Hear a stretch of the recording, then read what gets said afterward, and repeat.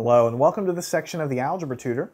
Here we're going to continue where we were leaving off in the last section dealing with dividing polynomials. In this section we're going to divide polynomials by polynomials. So we're going to have large groupings of terms and we're going to be dividing by other large groupings of terms.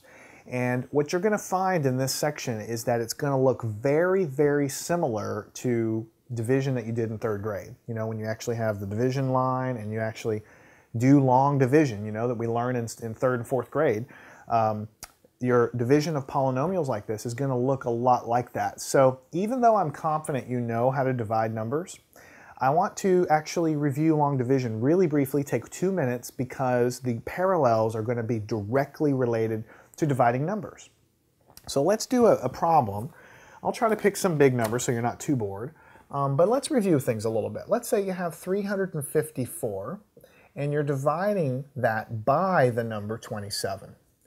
All right, so we know that we can get a calculator and say 354 divided by 27, we're going to get some number. But how do we do it by hand? Let's do a little bit of a review. First thing you do is you take 27 and you try to see if it will divide at least one time into 3. There's no way 27 is going to fit into 3, so you can't do that. So then you look at the first two numbers, 35. Does 27 divide into 35 at least one time? The answer is yes. 27 is going to go into 35 only one time. So you put a 1 here. And you put a 1 over the 5 to signify that you were kind of looking at both of these digits here. Now after you put the 1 there, you have to multiply 1 times 27, which is going to give you 27, and then you draw a line, and then you put a subtraction symbol there, and you need to subtract the 35 minus 27. And when you do that, let me switch colors, 35 minus 27, I think everyone would agree, is going to be 8. So I'm going to write an 8 down here. Now after I do the subtraction, I look up in my original problem and I see if I have any more digits. And I do have a 4 that was unused, so I'm going to draw a dotted line with a little arrow. This 4 gets dropped down. Then I repeat the process, so it's kind of like an over and over again thing. I try to look, does 27 go into 84 at least one time? Yes, it does. I know it fits at least once.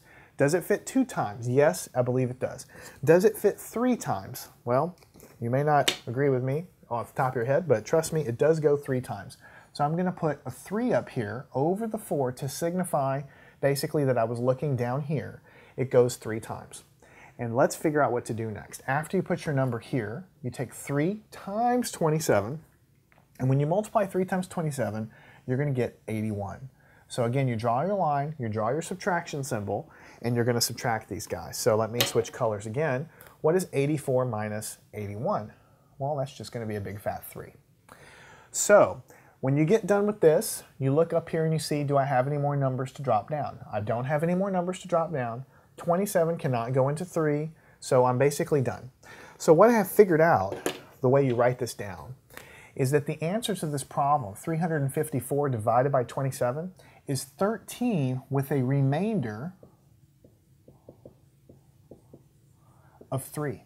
So that means that it can go 13 times, but I will have 3 left over after it goes and fits those 13 times. And to prove that to you, to kind of show you this, to check it, so to speak, if you take 13 times 27, you should get something that makes sense. So let's do 27 times 13, right? 27 times 13. When you do this and you do all the multiplication, you're going to get 351 as an answer. Notice that this is